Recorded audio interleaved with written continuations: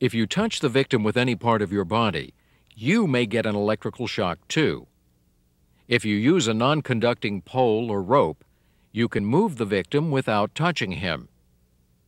When you're sure that the victim is separated from possible shock sources, you need to determine the victim's condition and render first aid when it can be done safely. You may need to start artificial respiration or administer CPR, which is cardiopulmonary resuscitation. Everyone who works around electrical equipment should be trained in proper life-saving techniques.